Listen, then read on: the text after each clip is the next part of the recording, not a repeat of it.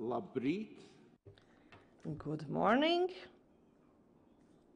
Which was the signal for me to kick off today's World Latvian Economic and Innovation Forum. It's the 10th anniversary since the first forum was held.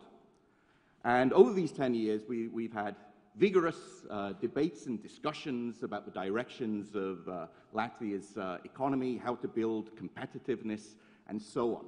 Now, I'm Daunis Auers. I'm a professor of politics at the University of Latvia. So before we get stuck into these economic and innovation issues, I'd just like to say a couple of things about politics, because politics is important as well. Over the last 10 years, since the Economics and Innovation Forum started, Latvia has seen tremendous political stability. Quite unheard of, actually, globally. If we look at the Baltic states in a comparative perspective, and as a comparativist, that's what I do, the Baltic states are amongst the very few countries over the last 10 years where essentially all the major democratic and political stability indicators in all the major indexes, be they qualitative or quantitative, have grown.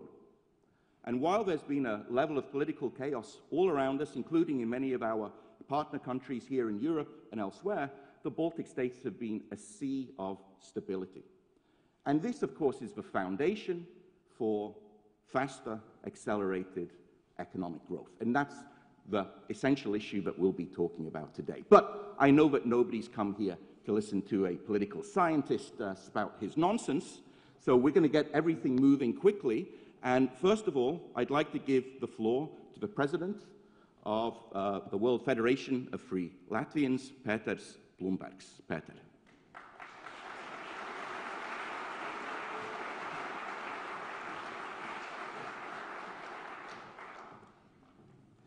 Your Excellencies, dear guests, on behalf of the World Federation of Free Latvians, I welcome you to the World Latvian Economics and Innovations Forum. This year we are marking the 10-year anniversary of the event. It started right here in Riga on the first Wednesday of July, just like this year. During that time, it was during the 25th Latvian Song Festival, and this year we're gathering again on the first Wednesday in July for the 27th Latvian Song Festival. Some thought then, and perhaps continue to think now, that it is a strange time to have a business meeting while the streets of Riga are full of Latvian folk dancers and folk singers, but we thought that this made a lot of sense to meet this week when so many world Latvians will be gathering in Latvia, and that's what makes this conference unique and special. It is truly a global event with Latvians from around the world, the US, Canada, Germany, England, Australia, and we counted up there, and of course Latvia itself. We counted up that there are 25 countries represented today. And hopefully we can bring our global experience and share information to help the Latvian economy grow. In addition to 25 different countries represented in the room here, we also have panelists and moderators from around the globe. People are here from New York. You'll be hearing from people from New York City, Washington, D.C., San Francisco, Austin, Texas, London, Paris, as well as a number of Riga experts, or local Riga folks and Latvians. We also have multinational companies represented, Meta, Google, Total Energy from France, and we have leading Latvian companies, including Air Baltic and Draugi Group. As I think we know that Latvians are, of course, culture mavens, as is being demonstrated this week with the Song Festival, but we can also multitask, so to speak, and have a business meeting and do networking.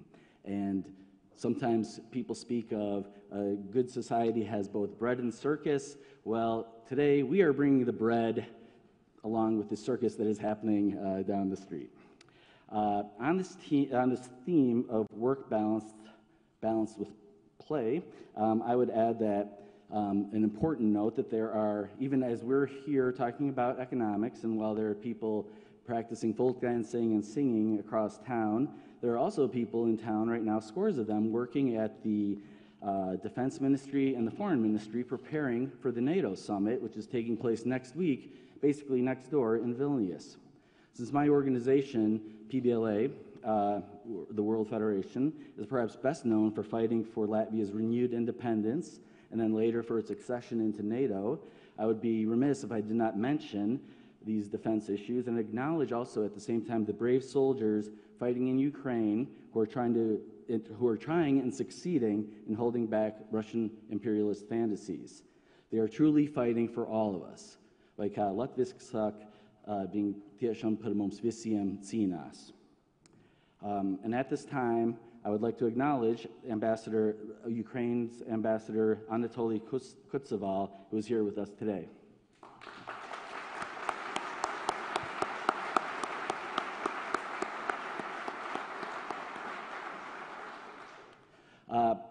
Then I'm going to briefly go over the program, or I actually just wanted to mention or start by thanking our honored guests from Latvia, including President Levits, Prime Minister Kariņš, Foreign Minister Rinkēvičs, and Mayor Staķis of Riga. Thank you very much for being here, and thank you for the years of excellent cooperation and work together. We really appreciate it, and we look forward to hearing from you, and we look forward to continuing to work with you.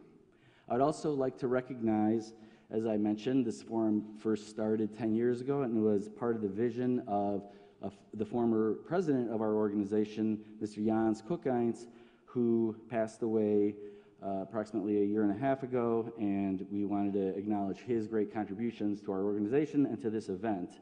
I spoke to his sons, and they were, those of you who knew Jānis know that he was, at the end of the day, just a regular guy, and so we thought maybe at the end of the day, at the event's happy hour, we can maybe share some stories about Jānis at that point. But I did want to acknowledge him now. I also want to thank our sponsors.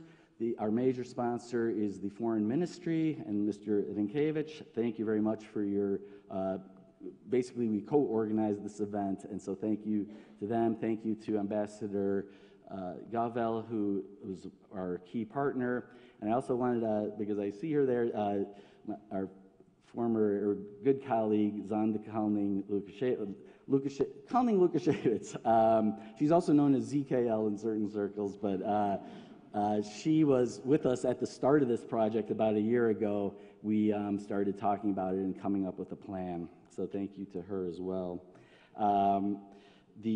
I also should continue and thank LEIA, the Latvia's Investment and Development Agency, for its major contribution to this event. Mr. Kaspars Ročkals will be with us later today. And another major sponsor is the Riga City Council. Thank you, Mayor Staķis and your team.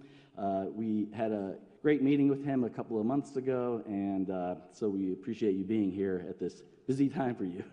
And then finally, also the State Agency for Employment and Evit Simpson. Thank you for your support, and Evit will also be speaking in the panel later today. And then finally, I used to be the president of the American Latvian Association for 6 years, and helped them fundraise a lot of money, and so we squeezed some money out of Alla as well. Thank you to the president of Alla, Mārtiņš, who's giving me a quizzical look right now. Or maybe he's thinking I'm going to ask him for more money if there are overruns from today. So thank you to all our sponsors, and you are recognized up there as well. So with that, I want to simply wish you a productive forum, and thank you for being here.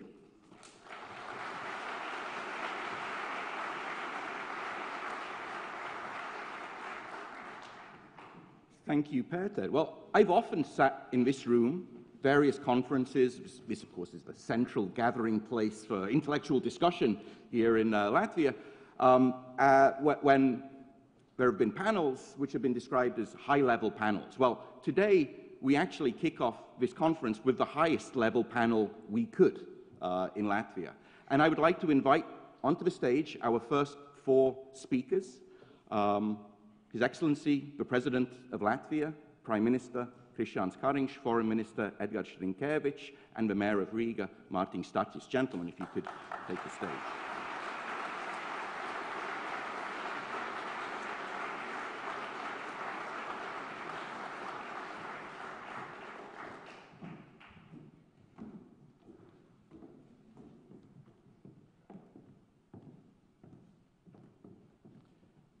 So as you can see, I relocated to the little pedestal over here, leaving this one available for the gentlemen. And then to kick off the discussion or the presentations, I would like to give the floor to His Excellency, the President of Latvia, Egils Levits.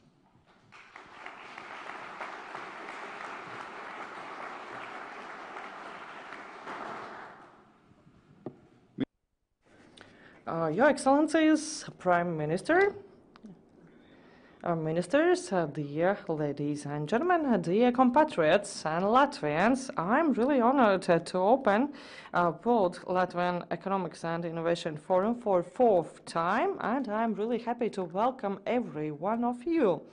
This year marks 10 years since the first forum and its organization, and the forum itself has become a tradition which should be continued, and therefore I would like to thank the World Federation of Free Latvians. Thank you to the Ministry of Foreign Affairs and everyone who has been participating and joining their efforts for organization of the forum. Many of you present here in the room are staying abroad for your professional careers, but in your domicile countries, in your domicile cities and towns and jobs and employers, you still are informal ambassadors of Latvia, and this contribution is highly appreciated, and it is very crucial and important for us in Latvia. I would like to extend my gratitude for your time invested and ideas provided for strengthening Latvia. Economic development of Latvia will both depend on external factors, external circumstances, and action of everyone, which would be and might be correct or wrong. Russia's war and aggression against Ukraine is very dreadful, but we will support Ukrainians as long as it is necessary for Ukraine to win over Russia. And in many sectors of economics, we have also endured some difficulties, as the energy resources system and market, as well as the disruptions in supply chains and delivery chains, as well as ever high inflation.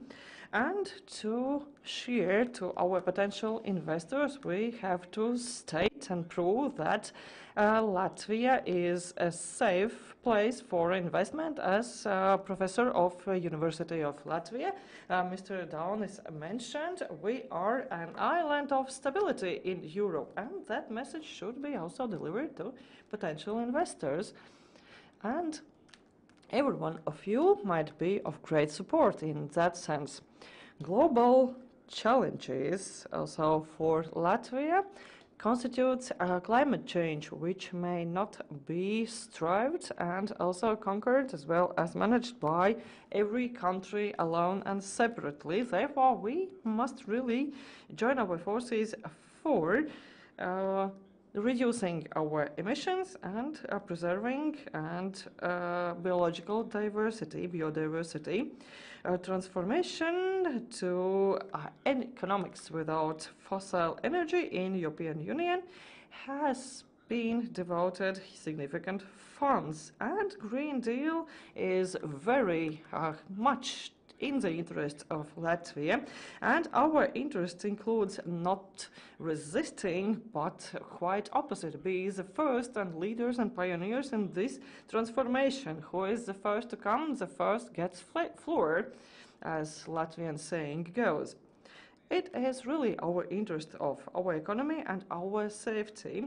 Latvia currently is producing almost half of its energy consumption from renewables, but we still should continue our investment in wind energy, in hydropower plants, for us to increase the share and power capacity of green energy and turn into exporters of green energy in the future.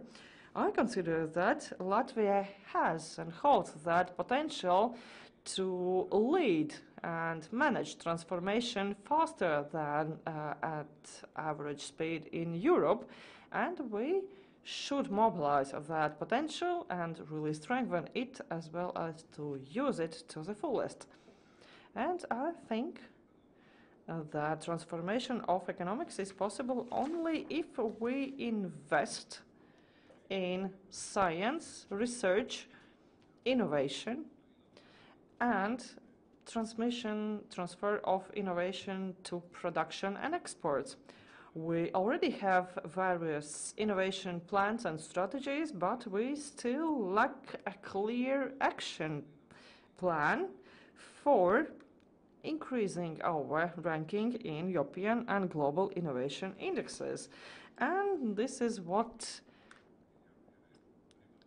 additional and primary attention should be paid to by state institutions and by the public at large.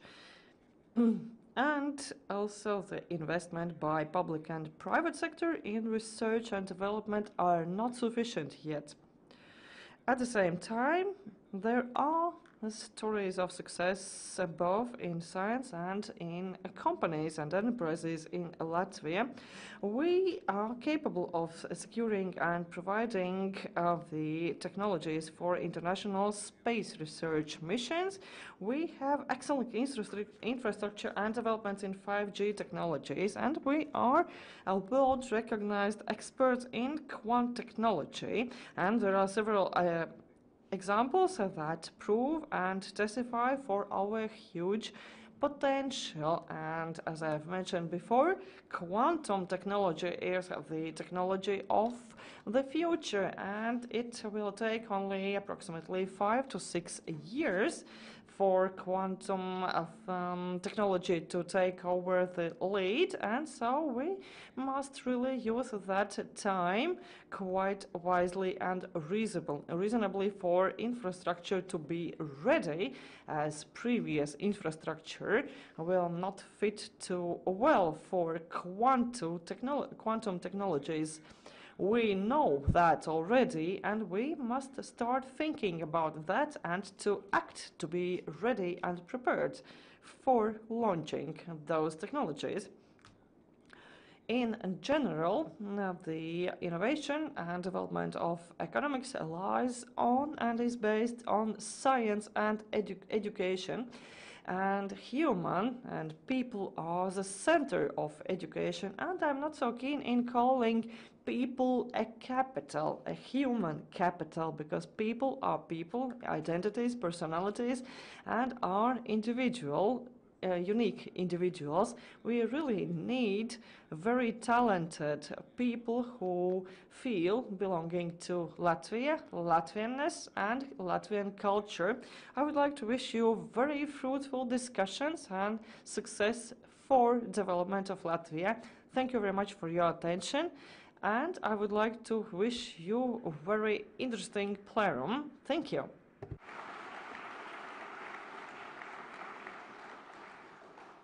Paldies, President. Thank you, Your Excellency, Mr. President. I have already failed in one of my first tasks of moderation, which was to let would be in English, but I think that became apparent. Now, we move on to our next speaker. Now, I was speaking about political stability, of which Latvia really is a leader in Europe now. Well, our next speaker really is a visualization. He brings this to life because Prime Minister Kariņš is not just the first Latvian Prime Minister in Latvia's history to serve a full term, and not just a full term, but be re-elected and continue in office.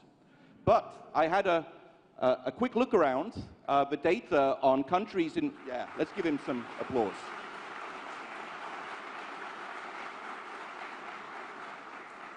But not just that. If we look around the Nordic-Baltic region, taking out Iceland because it's far away, Prime Minister Kariņš is the longest-serving Prime Minister in our region now, something we've never been able to say about a Latvian Prime Minister before. So really, Prime Minister Kariņš, you're the grand old man of Northern Europe. So with that, I give the floor to you.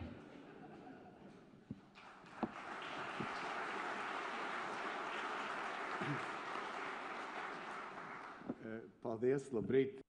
Thank you. Good morning. Latvian English, English, okay. It's a fine feeling for the first time to be called a grand old man.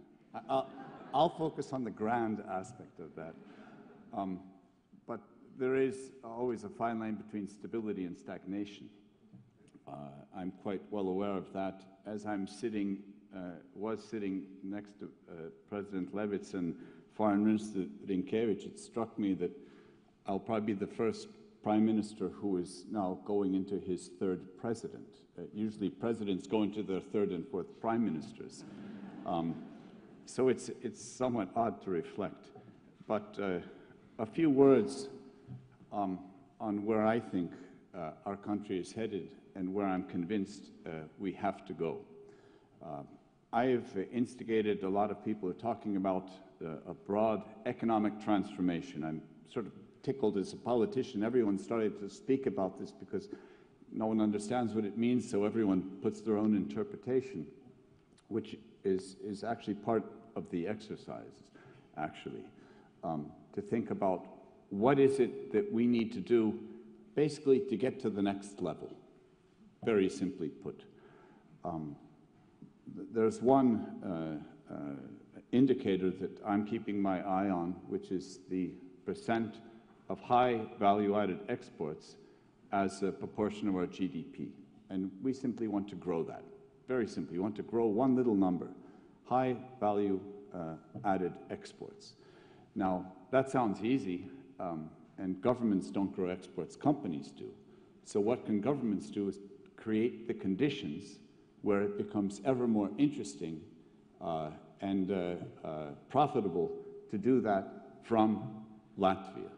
So the first is, well, Latvia. We're all very well aware of where we are in the world and who our neighbor is and what our neighbor is doing in Ukraine. So is this a safe place? And the short answer is yes. Ironically, we have probably never been safer in our country than we are today, in spite of the geopolitical turmoil around us. And why is that? Because we have joined not only the European Union, but the NATO military alliance. And NATO, since the first Russian incursions into Ukraine in 2016, has been stepping up and ever increasing its own physical presence in the Baltic countries, in Latvia. So we have not only the Latvian army, which we are increasing in size and capacity. Now it's the day number 4 of the reintroduced conscription. Positive sign, we had many more volunteers than we had places. So our conscription is actually on a volunteer basis. We're actually hoping that this could stick out into the future as well. This will build up an active and prepared and trained and equipped reserve, which will increase physical manpower at any given time. We're going towards the Finnish model of total defense. But on top of that, we have 10 NATO countries who are present in Latvia, headed by the Canadians, plus the Danes are here, plus the Americans are here on a complete, they call it the heel-to-toe rotational basis, always different capacities, which means each time a new unit or units come in, the training for our soldiers increases. So we have a very robust, and it will become ever more robust, military and NATO presence here. With Finland and Sweden joining, the Baltic Sea will effectively become a NATO lake, which is going to make our region one of the most secure in the world, in spite of our neighbor Russia, or you could say because of our neighbor Russia. So is it safe? Absolutely. Okay, put that aside. Is it interesting? Of course it's interesting. We still have, and as a nation that still feels itself to be young, and when you're young you really have to prove something, we still have a very large national appetite for being better than our neighbors, better than our competition. We're constantly comparing ourselves and sometimes shooting ourselves in the foot saying, oh, they do this better, they do that better. But just as in sports, a country of 2 million, okay, 1.8 million, can beat the United States, can go head-to-head with Canada, and end up being right now the third strongest hockey team in the world. It's a reflection of how individuals coming together as teams, how we act. If you look across the world of sports, I'm continually amazed at how much excellence we have in such varied areas. You'd think a small country, you just, focus on one thing and hope to hell that you can do something. But we don't do that. We go across the board, and actually the excellence across the board is as well. And in the business world, the fascinating thing is that we're not putting all of our money, all of our cards on just one thing. We're going to be a country of physicists, or a country of chemists, or a country of computer specialists, or that. We are putting the eggs into the broad basket of a well-educated society. We have a long ways to go. In the university system, we have about 25% of our students are studying in the STEM subjects. This is very positive. This is what business needs. What we need is simply more people. Not necessarily a bigger percentage, but we simply need more people. So one of the discussions that I'm having with my friendly partners in my wonderful coalition government is what can we do about addressing the fact that we simply need more people in our country. And it's a tough issue because it touches on the word migration, which to some people is anathema, but it is absolutely a prerequisite to ensure future growth. And we'll solve the issue, no questions about that. But the pieces are there. We are investing as a government ever more money into education, science, R&D. We have a long way to go. For years, we had massive underinvestment. Now we're starting the catch-up game. We're still underinvested, but I can say that from the government's point of view, and it's a consensual view across politics, this money will grow up. So as companies coming in, you'll see the government coming ever more forward in investments to make the business case more interesting. The healthcare system, compared to some parts of the world, it's excellent. Compared to others, you always find things that are missing. Monies are going into this. The system is being reformed. It will all the time be improving. We know that our doctors are top-notch because they're being picked to serve and work all over Europe and the world. We have specialists from Latvia who go around teaching how to do the latest heart surgery and teaching others around the world how to do that. So it's not a question of specialists. It's a question of how effective is the system all around. So for top-level healthcare, Latvia is a destination where we also, it's an export industry to some extent. But the system is being improved to make sure that that healthcare reaches not only the well-connected, but that it is broadly available throughout society. We, in the last parliamentary term, we did a massive reform of local governments. We had over 100, 110. We're down to about 40 right now in the regions. So we're concentrating all of our growth, economic growth, provision of services, healthcare, education, in regional centers, also readjusting our physical, our road infrastructure to do that, kind of readjusting to the reality that we are a country of under 2 million people, with an infrastructure inherited from one which is slated to be well over 3 in the Soviet times. So the changes are coming all the time. The transformation is occurring. I love to spend my Fridays traveling around, meeting various companies, being completely amazed at how the diversity of the areas where there is excellence. I remember reading as a kid that in the 1930s, Latvia used to produce airplanes. And I thought, boy, that's fantastic. We used to produce airplanes. Well, guess what? We're producing airplanes again. We have at least one company which is doing this. The armed forces are buying into them. They have a hell of a business case. I think they have a hell of a case for seeking increased investment into their company. They found a hell of a business niche, if I can make a little advertisement for them. In military training surface and air troops, you need a plane in the sky. And F-16s cost upwards to 6,000 euros per flight hours, et cetera.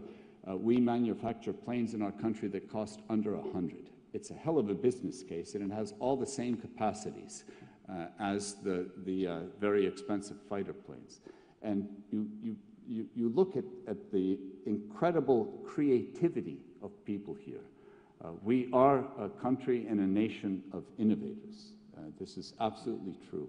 And I hear it again and again and again from investors coming from the outside, is one of the things that they find so positive here are that people have a very open mindset, open to trying things differently.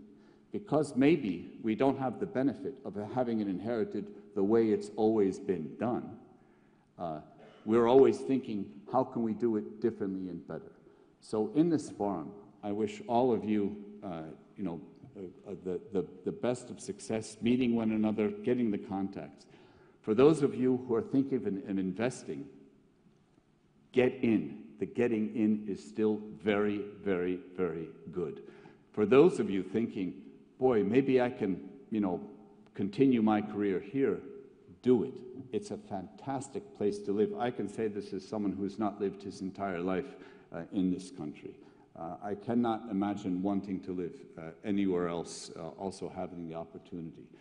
So this is a vibrant place. It's a safe and stable place.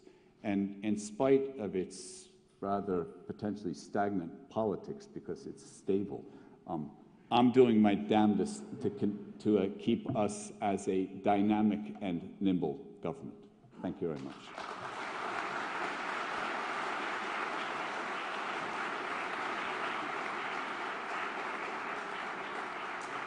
Thank you, Prime Minister. I have to admit, after Saturday's television interview, I'm a little disappointed there was no song at the end, but I suppose we will proceed. So, when it comes to politics in Latvia, and of course the gentleman on the stage knows this better than anyone else, there are all kinds of arguments about tax rates, about the direction of European Union structural fund spending, where it should go, how it should go, and so on. All these domestic issues are disputed. But when it comes to foreign policy, this is an area which is undoubtedly largely uncontested because our foreign policy over the last 30 years has been so successful, so stable, not stagnant, but very, very stable. And for the last decade plus, of course, it's been managed by our foreign minister, who is our next speaker, and he'll be speaking in Latvian. The floor is yours, please, Foreign Minister Rinkēvičs.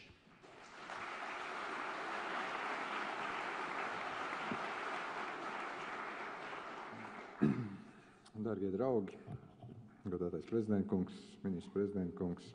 Dear friends, Your Excellencies, President of Latvia, Mayor of Riga. So we have reached the situation where everything has been already said and there is no space to repeat. On my behalf, I can totally agree to the previously spoken and mentioned by the President of Latvia and Prime Minister of Latvia regarding challenges and directions Latvia should work on. On my behalf, on behalf of Minister of Foreign Affairs up to now, I would like to mention that as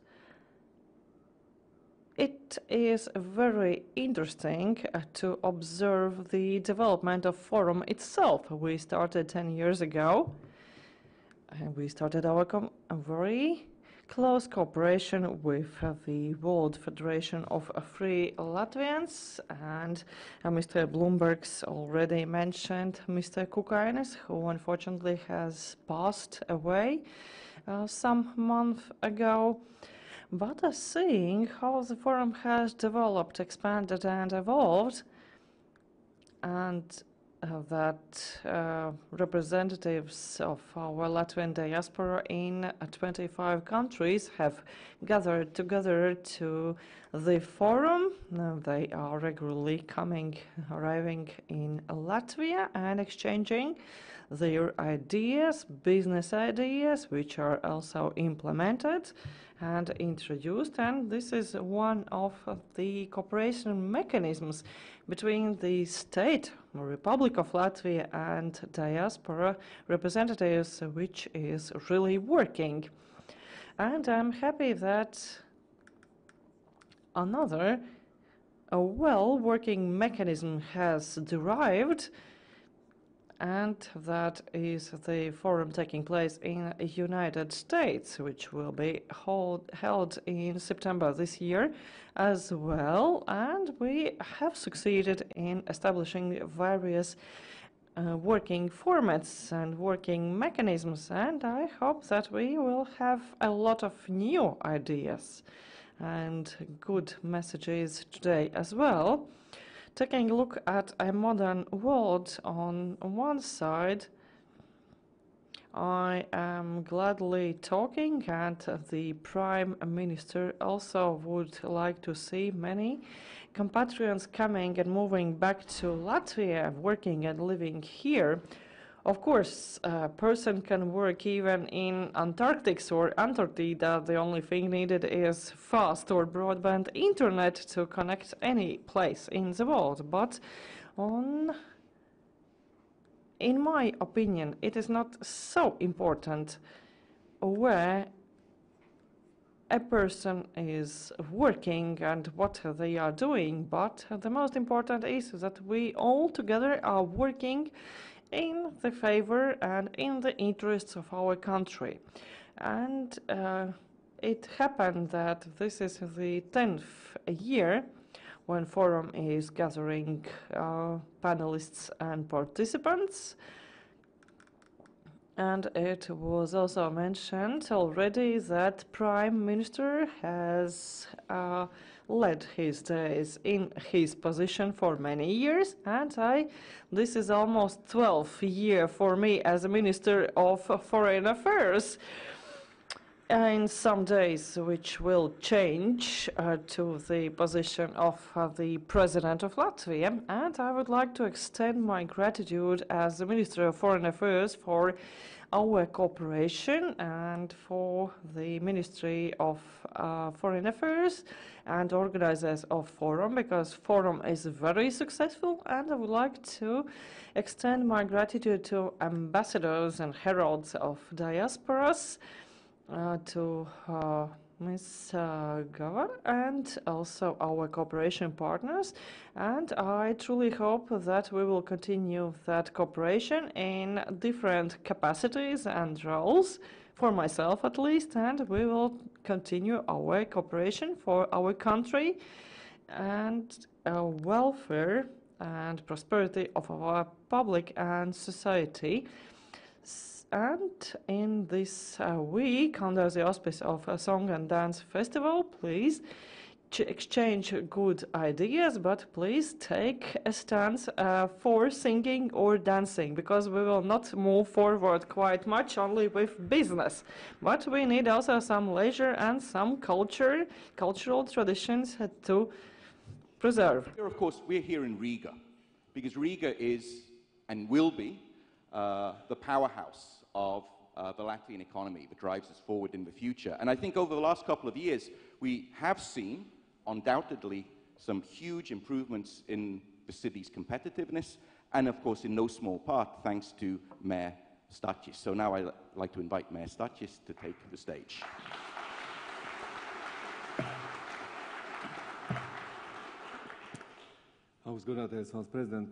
Your Excellencies, President of Latvia, Prime Minister. Ago, my family was going through the tough time. One of my close relatives had announced that their family was planning to leave Latvia. They said that while living abroad, their children could get a better education, they could have more career opportunities, and they could live a better life. And I was sad, because I knew that if I could, I would do anything to make them stay. So I'm sure many of you have similar stories. Stories where we would want our friends, relatives, or ourselves to live right here in Riga, to have the same career opportunities, to be able to get an education at a higher standard, to live in a vibrant, in a modern, in a wealthy city. And this is the main reason why attracting investments was a top priority for me as a mayor. Not just because investments sound good, or because I could score some political points. It was because I truly believed that this was an opportunity for me. An opportunity to help build the type of city where our diaspora does not only come during the Song and Dance Festival, but the type of the city where they would want to live, work, and return to.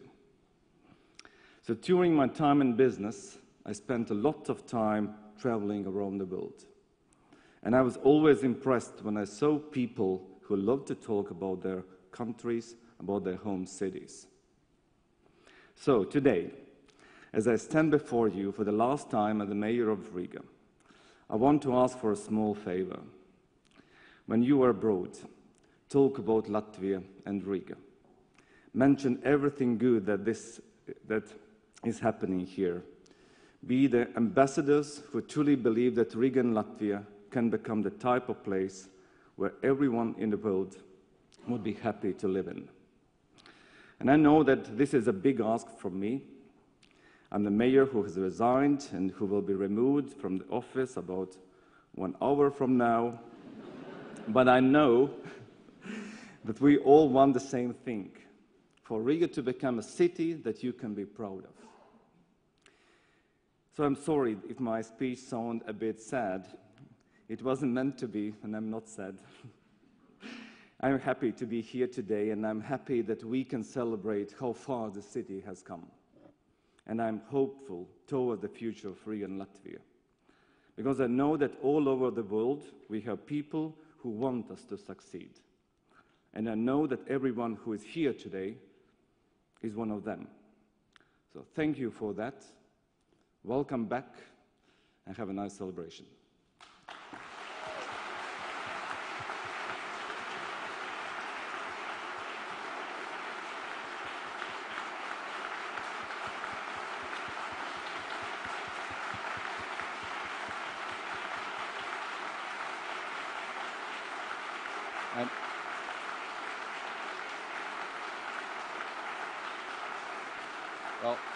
Well, I think it's pretty clear that your work is appreciated, Mayor Staķis, and thank you for finding the time to come these last hours in office, to come here. It would have been easy to skip out and stay across the river, but thank you so much for coming here. And I'd like everybody to give a warm round of applause to our panel as they now exit the stage and we prepare for the next one. So thank you very much.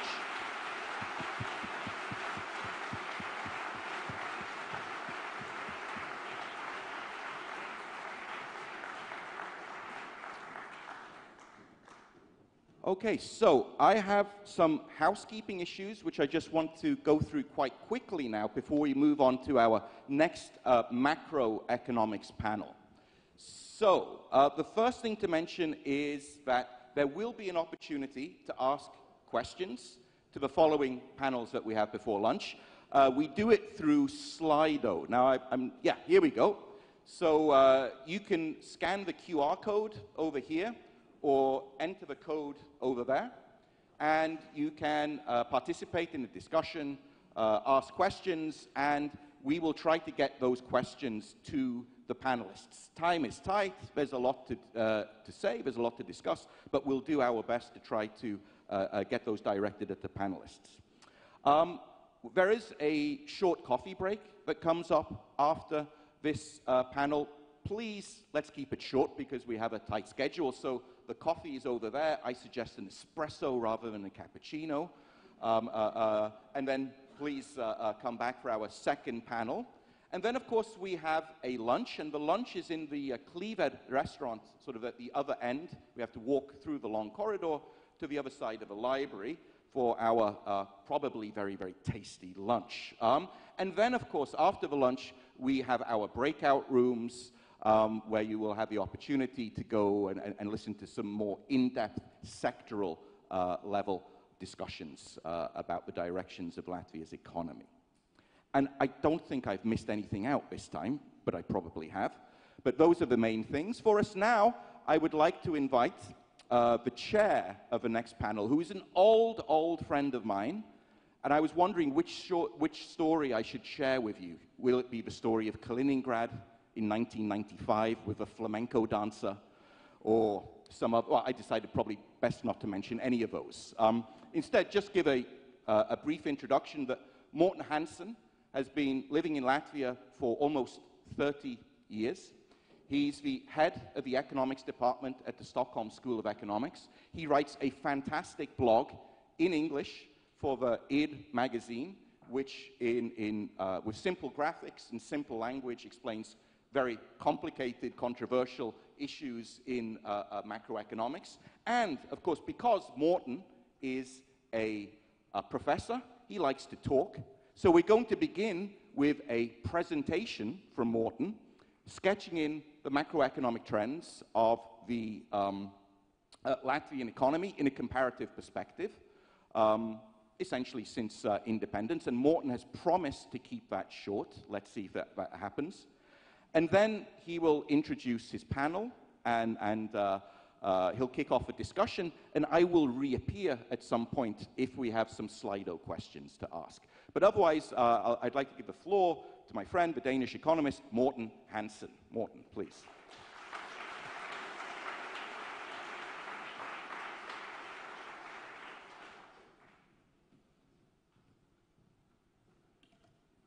Thank you very much for this kind introduction, and thank you very much for inviting me here today. And Daunis, don't worry, I will actually be short. Again, back to your introduction, I remember when you introduced the Prime Minister, grand old man. It seems that the focus with respect to me is more on old than grand, but there we are, right? What I intend to do with my short presentation here is it's just a warm-up for the panel that we have afterwards. So I have 4 slides that I would like to show for you. I will speak for about 4 minutes, and I will have 4 sort of key messages for you. Here's the first message that I would like to give, something I guess we're all very much aware of, but still try to think about the following. Latvia is a member of all these organizations. And if we sort of start thinking about, but how many countries actually are members of all of those, then it's not very many. It's just about a little bit more than a couple of handfuls. Right? This is very, very deep institutional integration that Latvia has been doing consistently since day one of independence back in 1991. Institutions that represent the free market, free trade, democracy, and so forth. This is an institutional level that is on par with countries like Germany, Netherlands, Italy, France. It's deeper than Sweden. Sweden is not in the Eurozone, for instance, and as we all know, they're very much scrambling to get into NATO. My country of passport, Denmark, is not in the Eurozone either. Czech Republic, Hungary, and so on, not in the Eurozone, etc., etc. This is very, very deep integration. So institutionally speaking, this country is perfectly placed to sort of create economic growth via the market economy. Has also been very successful. Here I take the development in income per person. I do it at constant prices, so basically how much richer is the average Latvian since 1995, the first time we can get reasonably comparable data. So from 1995 to 2022, what we have is that in terms of the EU 27 countries, the 3 Baltic ones have been the most successful ones. And my second message here is that, yeah, look at Latvia, it's almost 250% growth in average income. That is not just growth, that's transformation of a country. This country is not, it's not the same that I came to back in 1993. It's completely different from now. So in that sense, we should say definitely big success. I should also, because that was what I was asked to do, take a look at the past 10 years, given that this forum started out 10 years ago. When we then look at it there, again, income per person changes over the past 10 years, then it looks, message number 3, yes, very good, but perhaps a little bit less excellent than it did for the whole period. Should we say there has been some sort of slowdown in the Latvian economy? Or in the growth of the economy? Possibly, yes. Certainly something that is worth speculating about, and that's what I hope to do with my panel in just a minute or two. And my fourth message comes from this one. Sorry if the graphs are a little bit close to each other. But if we make a comparison over time with countries, yeah, then we have that the 3 Baltic countries, they are, in terms of income per person, they are the 3 richest of the former Soviet Union countries. Latvia overtook, as I have there, overtook Russia already back in 2014, has created a gap in income per person of no less than 15% by now. Right? But then again, as I also point out with this one, we're 22% behind the Lithuanians and some 18-20% behind the Estonians. And I know that in this country we are very fond of bronze medals, but could we at least perhaps, yeah, it's not a contest, of course, this here, right? But it's worth thinking about, but why is it that we are behind the Lithuanians and the Estonians, and why is it that it has always been like that? And I think that is also something that is worth thinking about in terms of the future, growth of this country. So those were the 4 slides and the 4 messages that I have, right? Institutionally, this country has done all that it should. Over the whole period since independence, it's been super successful in terms of growth, but a little bit is perhaps has been lacking past 10 years. It's been good, but not as stellar as in the whole period. And then we have this issue of that we are still lacking behind Estonians and Lithuanians. Right? So perhaps that's something we can also address in the panel that I have been asked to moderate. And I would like to invite my panelists to the stage. What we have in this panel will be Minister of Finance, Arvils Ašeradens. We will have Zlata Elksniņa-Zaščirinska, Chairperson of the Foreign Investors Council in Latvia, and also managing partner at PwC. And we have Nils Melngailis from Luminor Bank. So please join me on the stage, and I will set out, while you are coming up here, my little bit conservative rules for running such a panel. We have roughly 45 minutes for this here panel. I would like my panelists, and I think in the order I just presented them, to outline some 5, maximum 7 minutes, 2-3 issues where they would say, hey, this is where I think we have possibilities for economic growth. But it could also be, but here's another bullet that says, but here is where I think that economic growth is held back, because that is just as important to discuss for us, I would think. So I will just relocate. It seems to be to the far end over there, so we start in about half a minute. Thank you very much.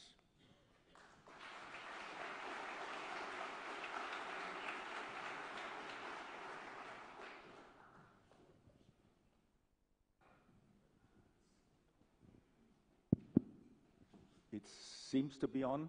No, yeah, it is on. Good.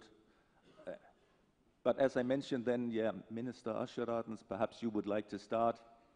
5, 7 minutes, 2, 3 bullets.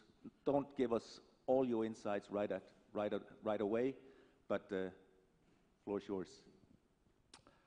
Well, I would like to start with stability issue. And as I said, it's, as was already said here, is Latvia has already overpassed, I might say, not overpassed, but already facing, but successfully fighting with one past and still fighting with two very complicated crises. One was COVID, and we passed it very good, and we learned our lessons. And we were, if we compare with situation with 98, we were able to save our economy and come out of this quite successfully and re-establish growth. Second, of course, is geopolitical security crisis, and as Prime Minister said, Latvia is already on the safe side here, but of course we have a lot of economical impact here, like energy sector crisis and all others, but Latvia managed it so far very well. Another one, what we're having on horizon here, that's global, that's inflation. There we struggling with more difficult situation, with more bigger complexities than others, but we already see the light at the end of tunnel with that. And of course, another important issue to mention is government, the state have how to say, state have a very good macroeconomical stability. We have a very good sovereign debt, which is in level of 40%.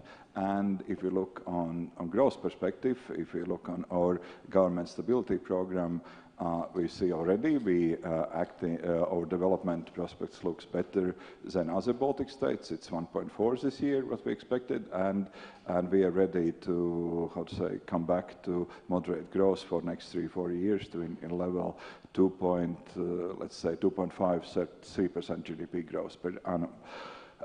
That could be basics, stable, and then a lot of things happen under surface. And as the Prime Minister already mentioned, there is a lot of things going on in order to reach the next level. And what the government or the Prime Minister has called it economical transformation. And there I would like to mention just a couple of things where we're really heading in order to change all macroeconomical environment. Number one is education. Yeah. What we going on fundamental reform, and it's already start giving fundamental fruits. That is higher education, higher educational system reform. Let's say 5 years ago we had 56 high schools, very fragmented, with no clear goals where they're going and what will happen. Now we have a system with 4 as a backbone of our education system. 4 scientific universities, Riga Technical University, Kariņš University, Latvian State University, and Latvian School of University of Bioeconomics in Jelgava. And those 4 schools creating around themselves scientific university ecosystems where we consolidated all other scientific educational institutions, and we already see a lot of results happening here. Then other issue what is government already addressed, and particularly those weeks we're discussing that is labor market. That is fundamental issue. Again, we have 2 things. One is shortage of labor market, and the problem is if we speak in terms of persons living in Latvia, that is 1.8 million. If we're looking on employed persons, the problem we lost the balance. We're going below 900. What is say should normally in every country should a minimum half work and helps another half, let's say children and elderly people. We're going below that, and if we look deeper, then we say we're already on level 880, and then we see there's a big group of immigrants already working in Latvia, and right now we have to reestablish this balance. That's number one. Second, of course, is by the fundamental change in different economical sectors. We have to invest, or we already investing and developing system how to educate people and how to investing in human capital in Latvia. Another big change that is capital market. I would say so far Latvia didn't put very big attention to it. Then it's say our capitalization level is 3%. Government set a goal in next 3 years to develop, to grow up to 9% and go up higher. And that, of course, is fundamental change. That and that's we foresee the big state enterprises. Partly they will be put on IPO and keeping control over the general stock. The government will put them floating in a stock exchange. And already we preparing society for, how to say, be active on capital markets, like state treasury start to sell saving bonds. Our aim is sell them a level 500 million. We already selling per working day close to 1.72 million saving bonds, and people reacting very nicely. And there is good fundament for that is if you look on savings, what we have in people accounts in Latvia, that is between 10 and 11 billion euros. And if you look on pension funds, there's again is a good ground for capital market development here. And of course, we would like to attract foreign investment here. On other fundamental issues is what is important for economy and societal development. Those are human rights issues like Istanbul Convention, rights from one gender couple to live together, and of course that's not worth why we mention here, but it is very important to develop harmonic society and an inclusive society in order to achieve growth. And last one, what I say, it is we focusing right now on government efficiency. There is going on a government reform on efficient government, and of course we can look into this deeply, but I would say there is a lot going on right now in order to reach, the Prime Minister said, next level. But one thing, but of course what is lacking, that is, I would define that is specialization of this country. If we look at Estonians, they said, oh, well, we would like to focus on perfect digital governance, and they succeeded, and that gave them the how to say, the force to be on a level what they are. Lithuanians, they were focusing on business services, and Vilnius want to be a capital business service. That is a missing part of the Latvian economical policy, the specialization. Thank you. Thanks a lot indeed. And yeah, I asked for 3 issues and I got 5 at least. But very good. No, it's fine and it's within time and so on. I can see there's a lot developing on Slido. I'm just wondering how we manage. One way to manage is that I shut up. So Zlata, please, let's hear from you, more from the private sector, I would imagine. First words. I'm trying to understand whether the microphone is on. Hello, everyone. Yeah, it's hard to say more than already was said before, yeah, and I will try to continue.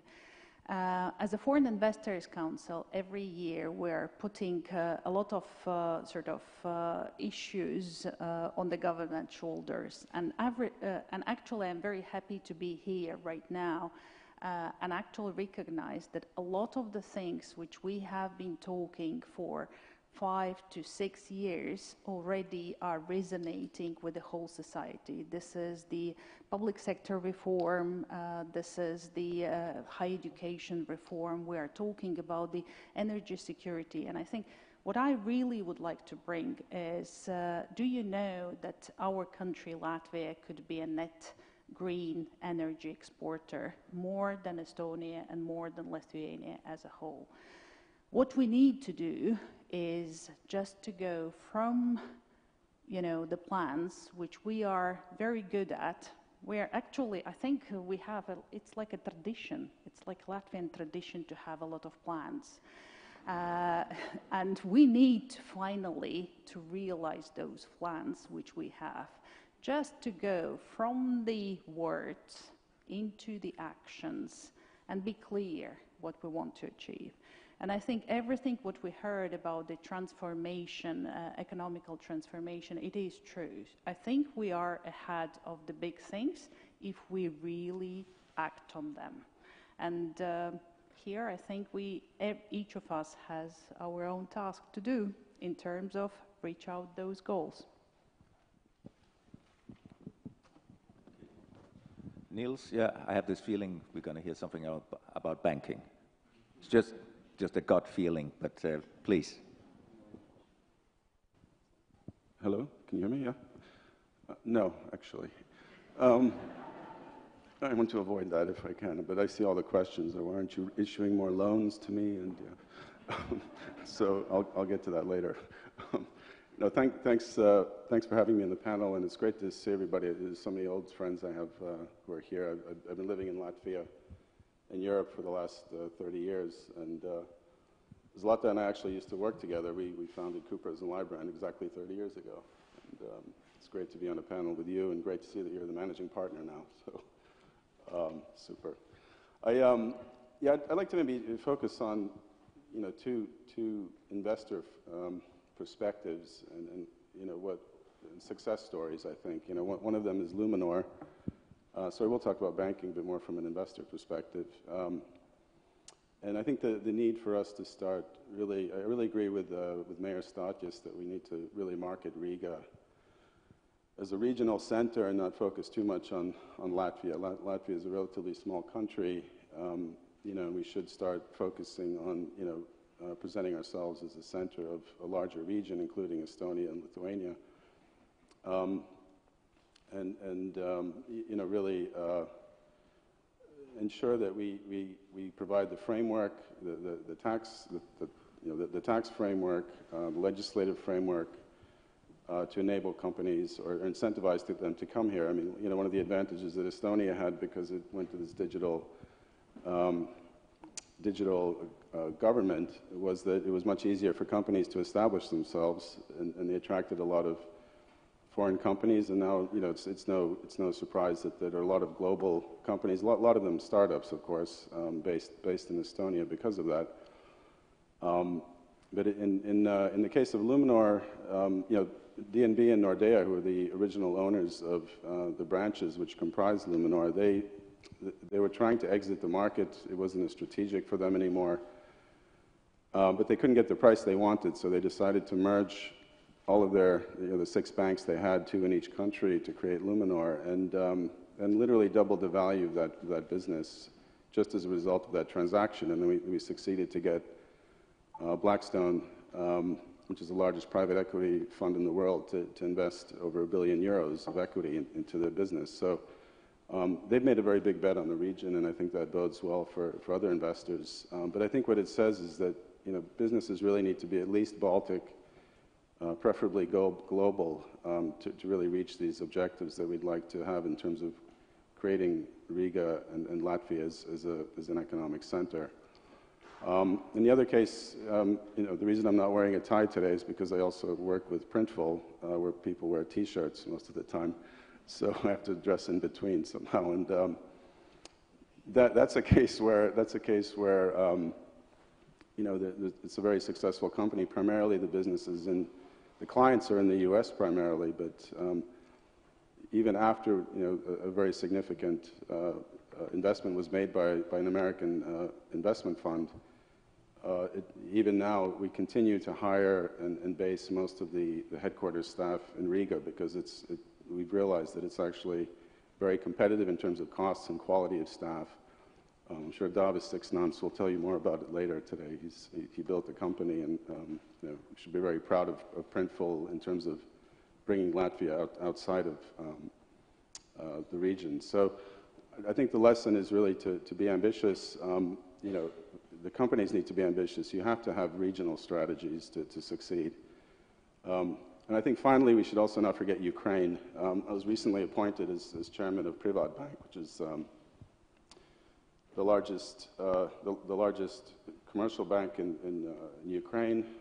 It's also obviously, you know, the whole system is under stress right now. But the reason they did that is that, you know, they also want to learn from our banking restructuring and reforms in Latvia and Europe more broadly. And I think as businesses also we should look at Ukraine as a market very close to us. You know, thanks to our foreign policy and our relationships, it's wide open for us. It's not a very safe place today, but it will be someday. And you know, there will be a lot of money flowing in, and you know, I'd encourage businesses also to use Latvia as a base to go into that market. And we should, you know, do everything we can to help Ukraine. But I think also in the long term, it could also be you know, benefit to us. So those are the main points I wanted to make at the outset. Thank you. Yeah. Thanks a lot.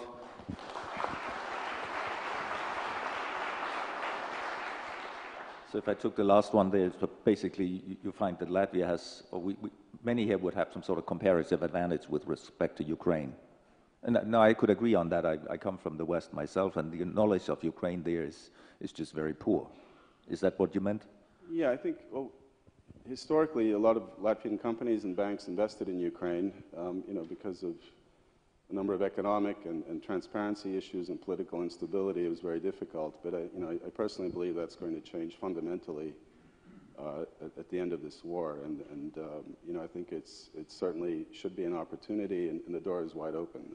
So I think in terms of competitive advantage, it's probably easier for us to understand and support businesses there than it might be for other European countries. Thanks. As far as I could see, nobody really had anything to complain about with the Latvian economy, but well, we shouldn't we, at least?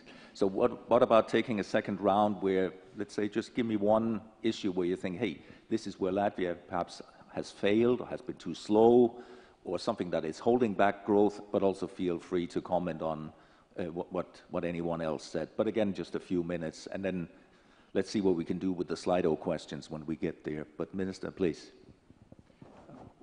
It's not so simple to say nothing to complain. What the government do and Minister of Finance do, we every year producing, let's call it stability evaluation or economical stability evaluation document where we making our forecasts, and what we find out is making a stability report in this year as our GDP potential is very low actually, and there is a let's say conflict with the general public opinion. If you look what was feelings where this second government of Mr. Kariņš was formed, we so long lagging behind other Baltic countries. We would like to pick up them as fast as possible and to maybe be the number one. And it's maybe not true, as you said, we always bronze medal lovers, and that's not in this case. And then, of course, if you look in GDP potential, where we saw there is we are in the situation where our machine, what we have, our engine, is not so strong as we would like to, or we would say our GDP potential already lagging between 2 or 3%. Yeah? And if we compare with Baltic states, if we want to pick up them, that's not enough. Yeah, that's not enough. And then we have to really make much faster structural changes. And number one is, say, labor. Labor just start working as a negative component, that is minus 0.10%. Then is productivity, still problematic on very low level, that is averagely 70% from Europe average, and foreign direct investment in the context of geopolitical situation could be complicated. And that is, how to say, what is that is a huge challenge for government, how to bring all overall economy to the next level, versus GDP potential between, it could be not between 2 to 3%, but between 3 and 5%. Yeah, that is a main issue. And if you say complaining, that's not about complaining. That is a challenge. That's a huge challenge. It's one of the most difficult things, if you ask me, definitely. Yeah, Zlata. Yeah. In the, as a Foreign Investor Council, we're doing every year the Foreign Investor Sentiment Index. We're trying to understand what actually bothers the foreign investors being here in Latvia. And actually, the things which we hear the most are, I should say, the three of them. One is around everything related to the labor market and the availability of labor, both white collars and blue collar workers. The second, what we are hearing is about the fair competition, and this is a little bit goes together with the tax system as per se, and the way how we run our tax regime and fairness in the tax system. And the third, probably, which is related with the same, is the ability of the public sector to be effective. Because if we look on Latvian public sector, it is big. It does require a reform. It does require the efficiency even more than the private sector, because private sector is really adjusting a lot to that. So those are the three things. The positive side, although hearing all of this from the foreign investors, when we ask the existing foreign investors in Latvia, are you going to invest in Latvia? And like a 2/3 of the companies who are Foreign Investor Council members are saying yes. We are going to invest in Latvia, which is giving us the positive sign that actually the investors feel good here, but there is a lot of things internally which need to be done to be much better than we are currently. Yeah, I think generally things are going in the right direction. I'll complain about 2 or 3 things, if that's okay. So one is, I know that the legislative framework and the legal system is set up correctly, but I think one thing that we're still not really good at in terms of doing quickly is combating white collar crime. I think when I was running Parex, I left Parex in 2010. 12 years ago, and my last day I filed a claim against the former owners for a very large amount of money, which was supposed to go to the state. And it took 12 years. We only won the case this year. And, something's not right if it takes 12 years for something like that to be processed. So I think, that's something that also, raises questions among investors, I think, in the region. And if the court system in Estonia works better than the court system in Latvia, then, people feel safer investing there. I imagine that's one of the reasons why Luminor is headquartered there, because, but I think things are moving in the right direction. A very good sign is that Swedbank decided to put their regional headquarters in Riga, which shows that, I think we've gotten over a lot of the anti-money laundering issues and so on. I think the other point is just to make sure that our politicians are careful not to be tempted by populism in some areas in terms of taxes. I'll talk about banking for a second. Lithuania passed a special tax on banks because of the rise in interest rates. Banks are enjoying relatively high profits. Over the last year, it's a temporary anomaly. When most of our loans are floating, so if those interest rates go up and they're fixed to the euro rates, then people pay more and banks profit, and we're gradually increasing our deposit rates, we're reducing our margins, but I think people, and then it's very tempting to say, well, banks are making too much money, let's tax them. And if you look at it from Blackstone's point of view, or any investor who's invested at the height of the AML crisis, actually, During COVID, we were banned from paying dividends for more than a year. We've had to invest in a lot of systems. When sanctions are issued against Russia, it's the banks that have to implement them and invest great deals. So there's a lot of things we have to do. So notwithstanding that, it's not so much the issue that the banks couldn't afford to pay the tax, it's more a question of stability. And I think for the investment community, it's predictability and stability in some ways is more important than how many taxes you pay. You just want to be sure that you know what the playing field is and that it's a level playing field. And I think the last point would be, I think there is an opportunity to very quickly improve governance in Latvia by removing the need for supervisory council members to be classified as Chairperson, state employees, because that puts a lot of reporting requirements on them. Ukraine is far ahead of Latvia in this sense. I mean, the board at Privatbank, I chair it. We have 6 other international, very experienced bankers from all over Europe.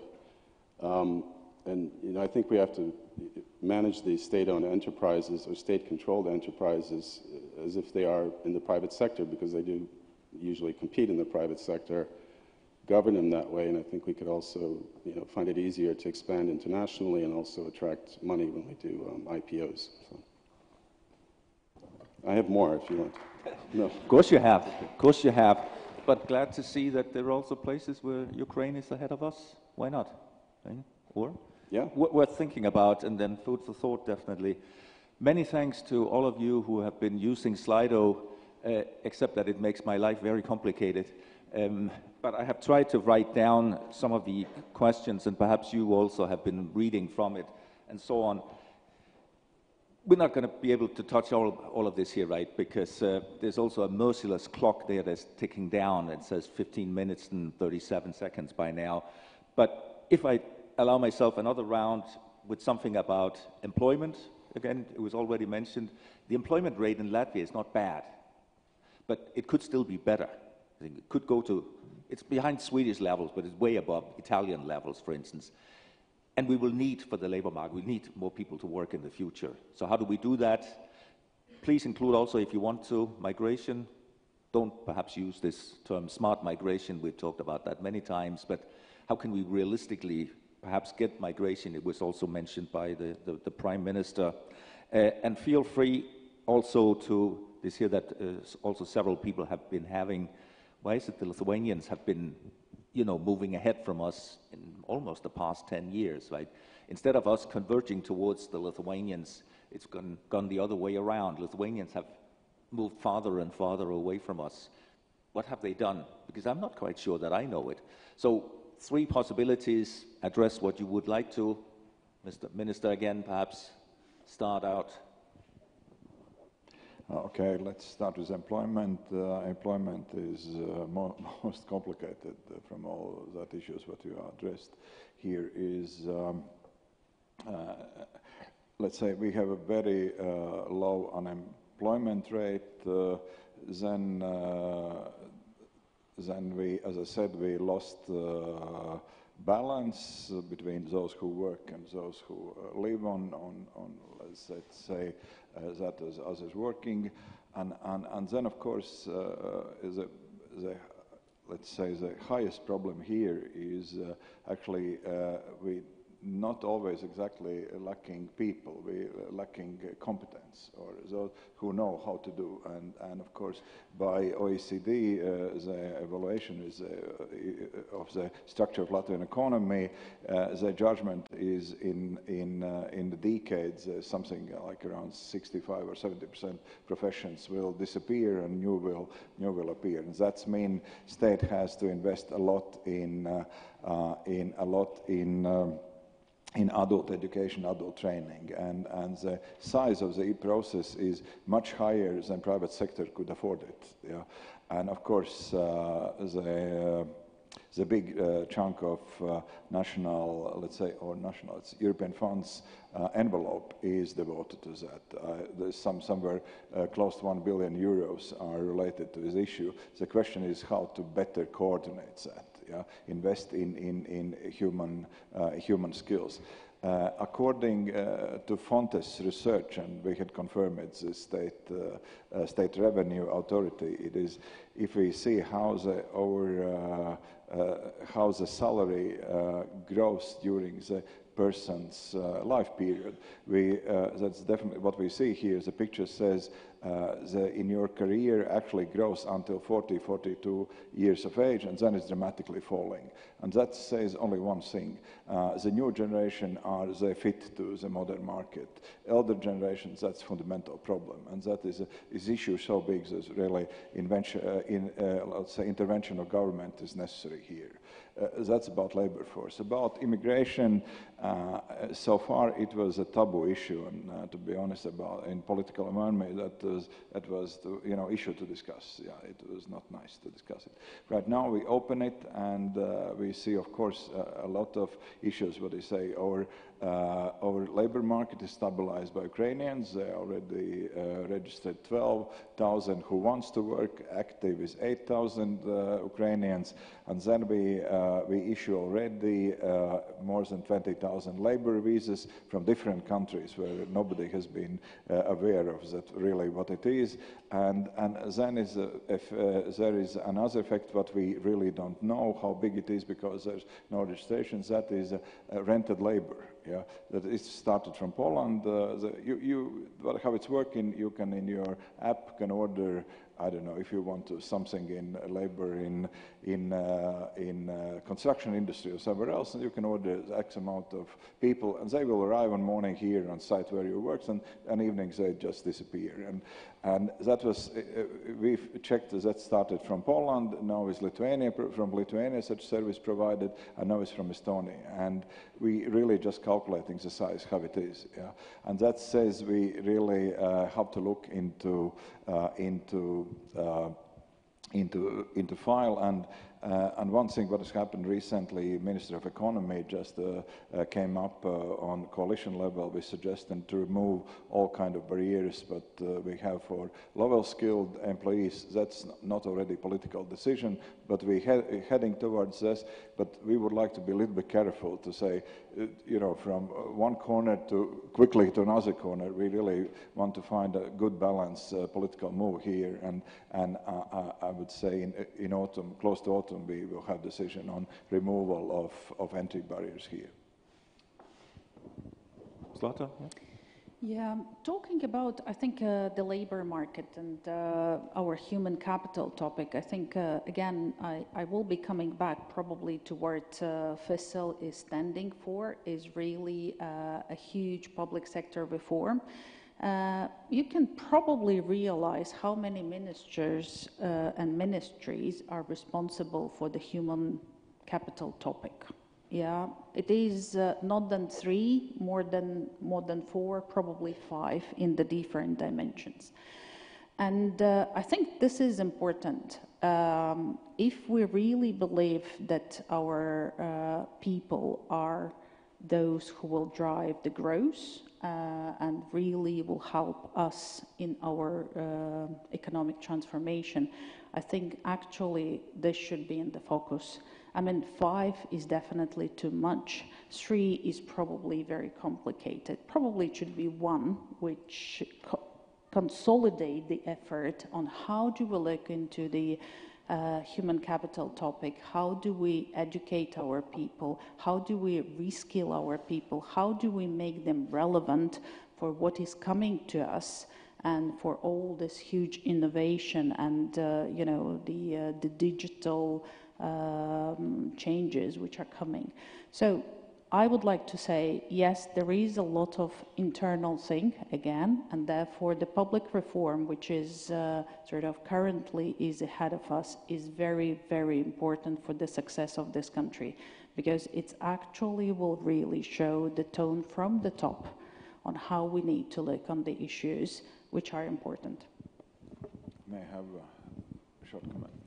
Sure, please. To react on Zlata's comment is what was very interesting thing about forming this government. We first time in 3 decades actually decided to change the government structure in related to the priorities what the government had, and we created a new climate ministry and set up Ministry of Economics, particularly responsible for human capital development. So far there were no ministry responsible for such policy, and of course ministry is picking up its first 6 months, but in generally there is ministry, and under ministry operates Employment Council, which consists from 3 ministers: Minister of Education, Minister of Economy, and Minister of Welfare. And I think that is relevant structure. Just, I would say, wait and see at the moment. Yeah, and on to you, Nils, and perhaps if you know something about it, the last question that came in about this here with competence, somebody says that according to that person, that there are many barriers for specialized people to return and work here. Is that so in your view also? Because that is obviously a problem. I don't know anything about it, but also please address to the extent that you wanted the other issues that we had here. Yeah, no, I know we're short on time. I completely support everything that the minister and Zlata said. I think one of the with hindsight, it's quite clear we've underinvested in education in the past. I mean, if we had invested more, especially at the high school and university level, in relevant faculties, we would have had less more qualified people leaving, because I think a lot of people will tend to study abroad, and then a very big proportion of them don't return. So that's I think a systemic issue that it's never too late to address, but it will take time for that to really have an impact. I think I don't think there's too many barriers. I mean, we've certainly in Luminor and in Printful, we hire many expatriate Latvians or people who have left and come back, or people who were born outside and are returning. I don't think there's a barrier. Perhaps there's not a good flow of information in terms of opportunities and needs. But I don't think there's any particular barrier per se. I think it's more stopping the exodus of people leaving, investing in education, and ensuring that we have a healthy immigration policy to make sure that the economy is running along at a good pace. Then I also have this year. The question came up quite a bit earlier about the gender pay gap, and I've also seen that is growing here in Latvia, which it obviously should not.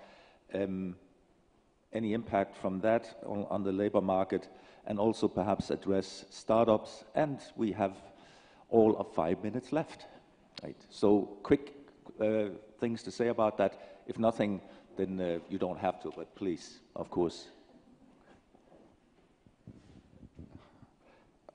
As I said, regarding government and startups, I think more or less things are done. The startup ecosystem is designed, and investment money is allocated potential, and there is full, let's say, community in place.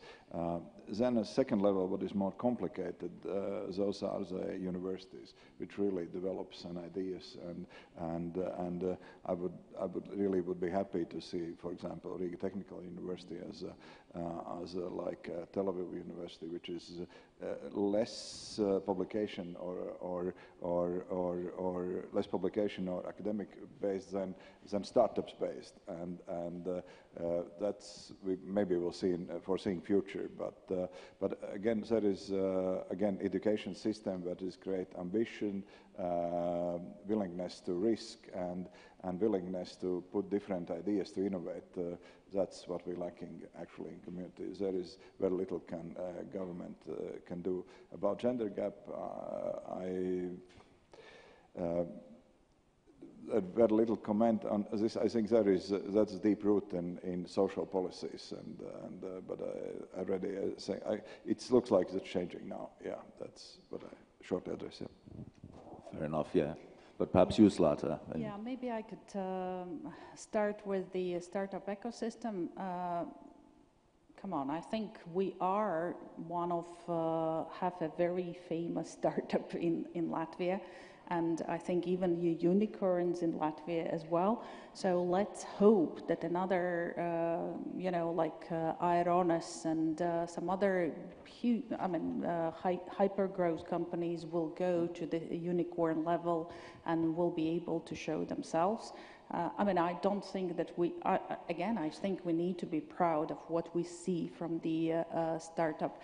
Does the government heavily support it, or it is growing despite the support? I think it is probably another panel issue. Yeah. I don't think the government should support startups. They don't have to. I really think the ecosystem is very good. I think it's going to take time to see the benefits. In Estonia, it just started earlier, and you can see the benefits to their economy. Look at the number of unicorns they have. And, let's hope there's another 10 printfuls at the next TSMSAT, that should be the case. And I think on the gender gap issue, it's also a governance issue, and it's really important to have very good corporate governance because, it's a very big theme across Europe. Hence, again, I think it's very important to have, good international, board members, diverse board members who also focus on this at the enterprise level. To make the changes happen. We're certainly doing it in the companies that I'm involved in. So. No, I completely concur with what Nils saying. Actually, I think on the large corporations here in Latvia, I think the gender balance is still really missing. And again, from my side, probably it's not so relevant because at PwC we're 3 partners or 3 females. We feel very good in this environment. But again, if we look into the general topic, I think it's really need to have certain intervention from the governance perspective, how it should be solved. Okay, thanks. And thank you very much to the panelists. A lot of issues came up here, but and I'm very happy with your interventions, but I'm quite unhappy with my own role here because I don't think that I managed to sort of put things under control. Either we should go on for another couple of hours, or we should have narrowed the topic down from the beginning, but it's a little bit too late to do that right now. I will allow myself then just to answer a very simple question that also showed up because there was somebody very much in the beginning that asked, is it possible to get these slides? Yes, it is. Yeah, just come and ask me and so on. At least that was an easy one. But otherwise, thank you also to you, the audience, for a lot of questions, and we didn't even get into 1/3 of them. Right? Sorry about that. It means that the discussion here in Latvia, needless to say, will carry on in terms of securing growth. That said, I think that's also what we have been doing in all the 30 years that I have been living here. And that is perhaps also one of our issues this year, that do we talk too much and do too little? Not quite sure, but allow that to be the last words from me. Besides saying, please give a hand to my panel, and then it's on to the forum moderator afterwards. Thank you very much.